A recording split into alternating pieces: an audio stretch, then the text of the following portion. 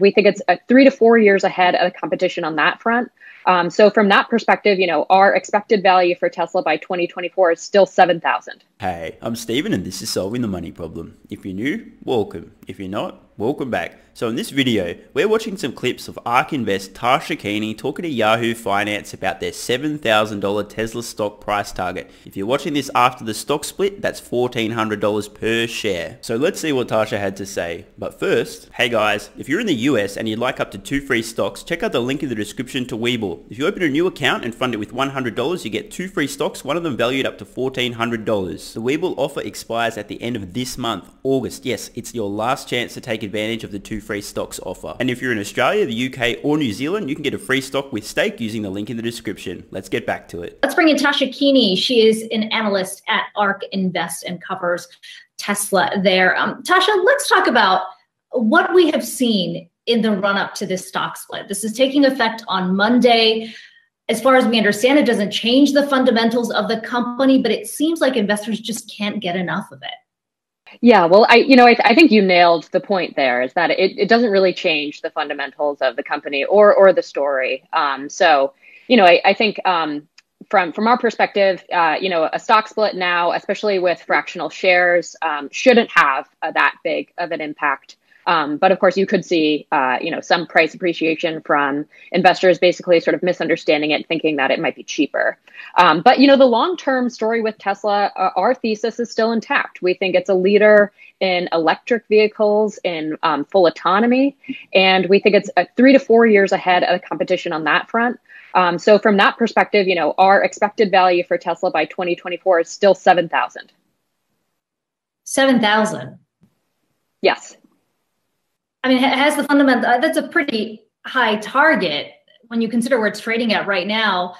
I absolutely love the host's reaction here. It's very telling of the wider finance media still having absolutely no idea what lies in the future for Tesla. Remember, Cathie Wood of ARK Invest was getting laughed out of the room, so to speak, around a year or so ago when she first started presenting this Tesla $7,000 price target.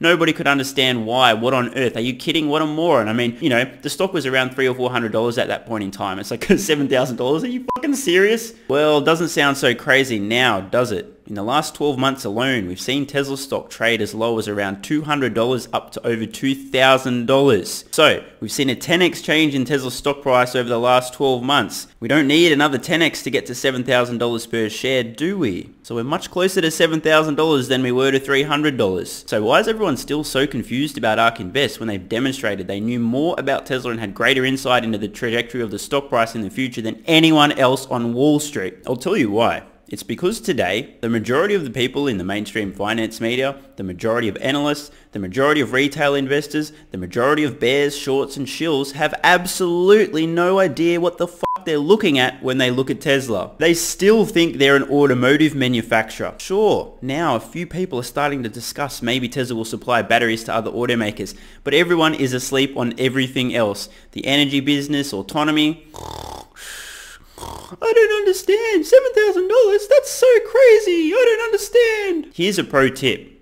Until the mainstream finance media, Wall Street analysts, etc. react to these ARK Invest price targets a little bit more reasonably. Okay, cool, yep. The autonomy thing, yeah, cool. Let's do that. Okay, it makes sense, totally. Until those type of reactions are happening, they still don't get Tesla. And in my opinion, that means there's potentially some great buying opportunities ahead. So pay attention to the reaction to ARK Invest price targets in the future. Once people start to accept them as reasonable and realistic instead of kind of respond with stunned silence or confusion, that's the point when people are finally starting to get the Tesla story. You mentioned that there's this fundamental misunderstanding of what a stock is, but we've heard a lot of investors or a lot of analysts who've come on and talked about the potential in the battery day, what could happen moving forward. I mean, is there a fundamental case for Tesla that has changed over the last month that has driven the stock even higher? Well, I think, I think in general this year, there's been a couple things on Tesla's side. Of course, the earnings report was received well, the possibility of S&P inclusion.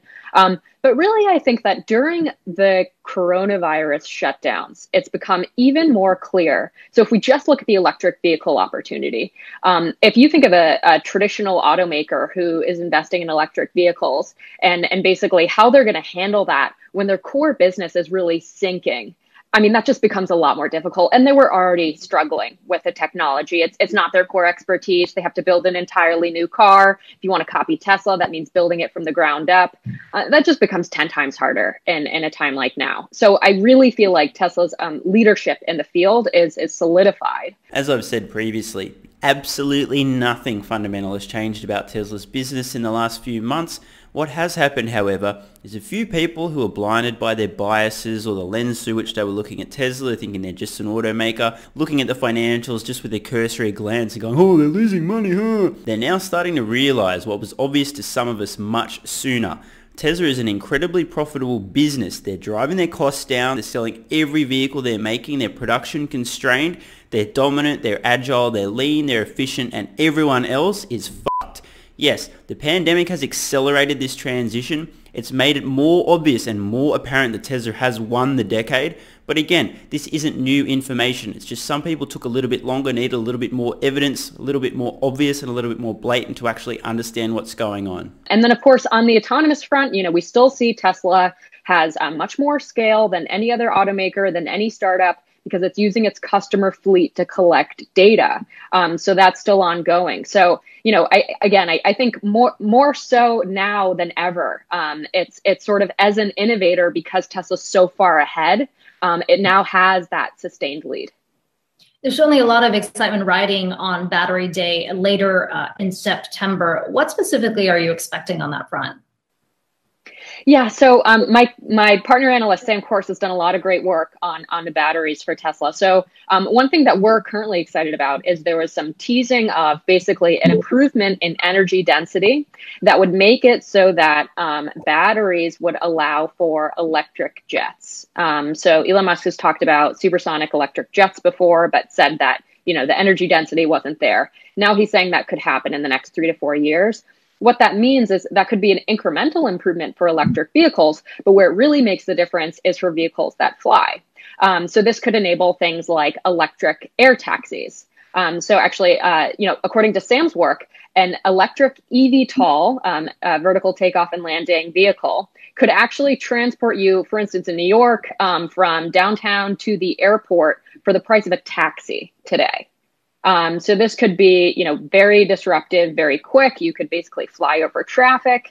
And we think, this could be a fully autonomous operation. And I think it's, it sounds like a very far out there idea. But the fact is we're actually approaching that point today because of these chemistry improvements. It's pretty amazing to consider the fact that we're only 3 or 4 years away from vertical takeoff and landing electric jets from being feasible, viable, and potentially real. Those who followed Elon Musk or Tesla for a while will know he actually wants to make a vertical takeoff and landing jet. He's got plans for a VTOL jet already in his mind. It's just he's only got so much mental capacity and energy. Can't spin too many plates at the same time. So hopefully 3 or 4 years down the track, Tesla's got their compact car out, they've got their van out, the Cybertruck's out. Maybe Elon's got the time to work on this design as well. Let me know in the comments below. Would you be excited to see a Tesla VTOL jet? So what you're saying is essentially, we're not likely to, it's not about just the shift of Tesla going from a manufacturer to supplier with its battery technology, but being able to expand where they supply the batteries in place. Yes, well, it could, exactly. It could sort of open up opportunities for batteries across vehicle form factors. So we think, batteries are sort of this innovative platform. One of the reasons we're so concentrated on them at ARK is because they enable disruption across a lot of fields. Electric vehicles is a huge opportunity, but it also enables things like drones. So this could be, in this case, the larger form factor drone that transports people or cargo. But you could also have drones that, of course, transport smaller packages. So again, this seems like a far out there reality, but it's here, it's now, and the technology is ready. Tasha, when you talk about the kind of levels you're expecting for the stock, upwards of $7,000, is the battery technology really going to be the catalyst to get it there? I mean, it's interesting. We've been talking so much about, what has been working for Tesla, and the cars, the auto element of it almost seems sort of like an afterthought, given the potential you're seeing in its expanding business in other areas. I'm sure there's a saying, I can't, what's it? Oh, that's right. No shit, Sherlock. First of all, we all know now, Tesla is not a car company. They're a tech company. They make batteries and software. They happen to put those in vehicles at the moment, as well as some other products, but once again, Tesla's future isn't about automotive manufacturing. Yes, they will be a dominant player in the electric vehicle space, and they're absolutely shitting all over everybody with their innovations in manufacturing techniques for vehicles. But this isn't the core component of their future business. It's a small piece of the pie. The real money is in transportation via autonomous vehicles, in software revenue from infotainment, etc., and most importantly, in energy generation, storage, and distribution. Yeah, I'm glad you asked that question because the expected value includes our assumptions for the core EV business, but also Tesla's position in enabling a fully autonomous taxi network. And actually one thing in our research that has changed over the past year. So Tesla's talked about launching this Uber-like autonomous service. On the last earnings call, Elon Musk said that he's basically at this point where he can drive from his house to work with almost no interventions. He thinks they're very close to solving for full autonomy. With our most recent research, so let's say Tesla launches a ride-hailing network with human drivers. They basically have to do this to learn the ins and outs of ride-hailing anyway, and to seed the autonomous network, sort of that create the bones of it. But this is also an interesting business opportunity for them because Tesla's costs on a per mile basis to drive a Tesla, it's actually cheaper than the average vehicle on the road or than the average ride-hailing vehicle. So what that means is Tesla could take a higher cut than Uber and Lyft off of revenues. It could actually pay its drivers more. It could offer, vertically integrated insurance offerings because it's much more vertically integrated than the ride-hailing networks. And it could be a really interesting time to launch that right now with the coronavirus epidemic because basically, there are these gig workers that are looking for work. There are customers that don't want to take public transportation, and Uber and Lyft are really hurting.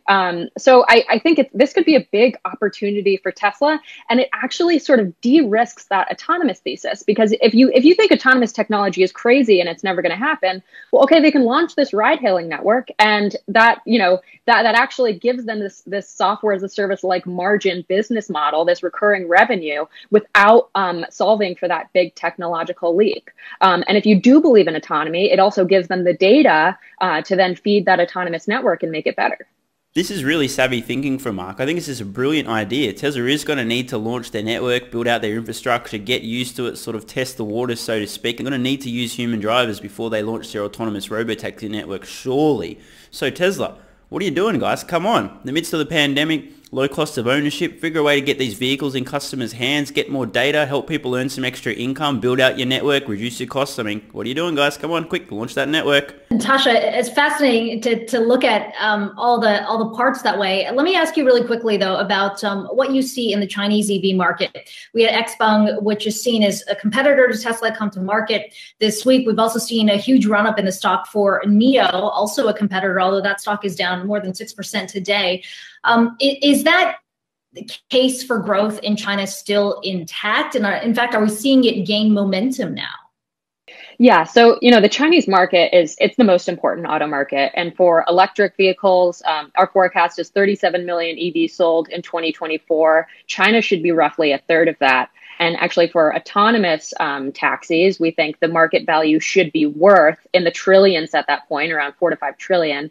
And again, China could be a third of that. So it's a really, it's basically the most important market in both cases. In the electric vehicle market specifically, competition is very high. There's over 150 electric vehicle manufacturers in China. And it's a very unique market where the government has a lot of say in who wins. So that said, looking at startups like this, we don't think that a company like Tesla is going to be the only player in the Chinese, certainly in the Chinese electric vehicle market, but also in the global electric vehicle market. I think it's really important to sort of see and watch how these companies get to scale. One important thing to look at for both of them is how much they're insourcing versus outsourcing. Again, because that vertical integration has been a really key advantage of Tesla's. It's very important when you're building a software platform on top of the car. And it's also of course, very important for an autonomous network as well. But you also get the full advantage of your battery system, again, if you're sort of vertically integrated. So I think, that both of those players are outsourcing some parts. So I think sort of watching that story and seeing what the end product will be, how much will they insource versus outsource, is an important thing to look at. Lots of great points there from Tasha. I just want to hone in on two. Yes, China is definitely the most important market in terms of electric vehicles and autonomy. It's more mature in terms of the number of people that are using these technologies or moving towards them. Lots of competition, lots of innovation, etc., which is really good to see. So keeping an eye on Tesla's progress in China is critical. And the second point there about Tesla's so-called competition, totally agree. If you're not vertically integrating everything you possibly can as Tesla are, you're not going to succeed over the long term. This is really important. So anyone watching and thinking of investing in Xpeng, NIO, etc., there's nothing wrong with doing that, but you just need to be mindful, pay attention and watch what the company is doing. Of course, when you're starting out, it's rather difficult to vertically integrate everything because you need to start up about 50 companies at once. It's not going to work. But over the long term, they need to see more of this stuff coming in-house. Otherwise, they're just going to get absolutely smoked by Tesla, who are vertically integrating everything. You cannot compete with a company that's doing almost everything themselves because they'll be doing it better than you are if they're led by a competent leader. Check. And if the company is full of a bunch of big-brained engineers. Tick. I'm Stephen Mark Ryan. This is Solving the Money Problem, and I love you all. And don't forget your free stocks with WeBull and Stake. The WeBull offer of 2 free stocks is ending this month. Yes, the offer is ending. Last chance to get 2 free stocks with WeBull using the link in the description. And if you're in Australia, the UK, or New Zealand, you get a free stock with Stake, also using the link in the description. Thanks so much for watching. Let me know your thoughts in the comments below. And of course, if you have any ideas for future videos, let me know. I read all your comments. P.S. If you're still watching, you're awesome. If you'd like early access, exclusive videos, regular Q&As, our private Discord server and more, consider supporting the channel at patreon.com/solvingthemoneyproblem so I can keep creating content for you guys. There's a link in the description. You can now also become a member of the channel for some exclusive perks. To learn more, click the join button next to subscribe. And don't forget to check out our merch store. Either way, the best form of support is you being here and watching, so thanks again.